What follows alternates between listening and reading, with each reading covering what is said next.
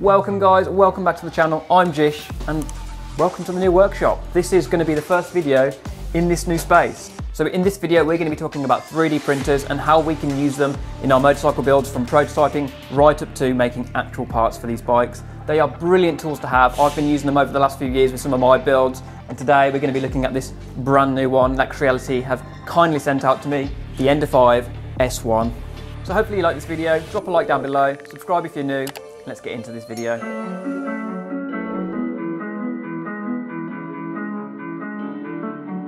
Now for those who don't know, 3D printing is basically where you get a plastic in a filament form, like this wire, and they melt it and feed it through a high temperature nozzle, accurately place it on a bed, layer by layer, and they build it up to make a 3D object. Very simple. You can create some really interesting and wonderful shapes, and there's so many resources online for things that you can print.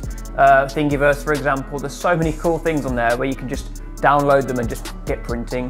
For me, I like making the parts that I need to use for my bikes, the little intricate bits, and even some of the more technical stuff like the headlight mount on my XJ650. That was all done by 3D printing. Now for those who know about 3D printing, they know the Creality Ender printers are the go-to printers for any creator out there. Obviously there's more expensive ones like the Ultimakers and stuff, but for an affordable way into 3D printing, these Ender printers are incredible for the money. My Ender 3, which I've been using for years, have been absolutely faultless all the way through up to getting this machine right here. And I'm still using it to this day, and I will be keeping that Ender 3 as well because the more printers I have, the more parts I can make at the same time. So I'm really glad to add this to my arsenal of printers, and I look forward to seeing what I can make with it. Now the thing with the new Ender 5 S1 is the speed. This thing is lightning fast to anything else out there compared to at this price range. That part you saw made at the start of this video, this right here, this took just over an hour to print. On my other printer that would have taken 2.5 hours max. So this thing is more than double fast, honestly.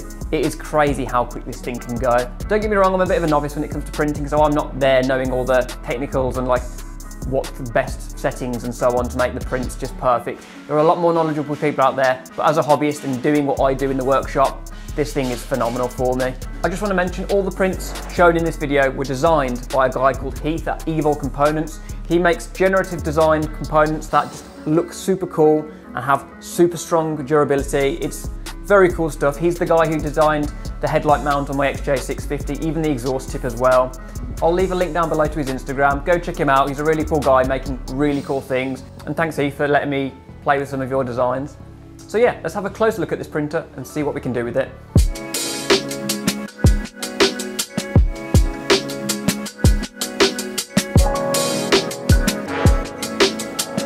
So a few quick technical specs on this printer. It's got a 220 by 220 by 280 print bed. It's got a 300°C nozzle, which means you can print a wide range of filaments. I'm even going to try some carbon fibre later on with this ruby tip nozzle I've got. It's got a printing speed of 250mm per second, which, as I said, is very fast. It comes with a magnetic build plate, which is a really handy thing. It's also self-leveling, which is also really nice. The touchscreen interface is all new as well. Makes it really easy to follow and work out where you're going and what you're doing. Again, me being a novice, I thought I'd struggle with this, but no, I've actually found it really easy. It's got a USB Type-C port, which you can plug things straight into, or you can just do things on an SD card, which I find the most easiest. But yeah, I look forward to seeing what we can do with this machine. So all in all, it is a cracking printer. It does everything you'd expect it to, probably a little bit more as well. Now for full disclosure, they are not paying me to to speak about this printer. They're not paying me to test this out. I'm allowed to say whatever I want, and I will be fully honest with you. And there are a few drawbacks and things I think they could probably improve upon. For example, the cooling system. It's actually a 3D printed part itself, which I've got no problem with. But when the rest of the printer is all finished and feels nice and has proper materials, you look at this 3D printed part on it as a production part and you think it's not quite finished. And because it just sits on the 2 rails at the back and that holds the entire weight of the bed, I sometimes think, is it going to be very like front heavy with any weight on this front? But don't get me wrong, I've not had any issues yet, and it just seems sturdy enough. So I definitely recommend this printer. It is one of those ones that for the more professional, they might go down a different route depending on what you're trying to do. But for anyone who's new to the world of 3D printers, I think this is a very good intro into the 3D printing world.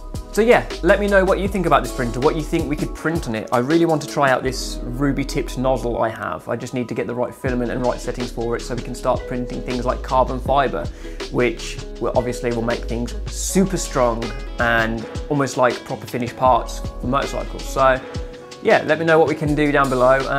If you like what we do, you can join us on Patreon. You can also become a member by clicking join down below. Thank you very much for watching, and I shall see you in the next video. Peace.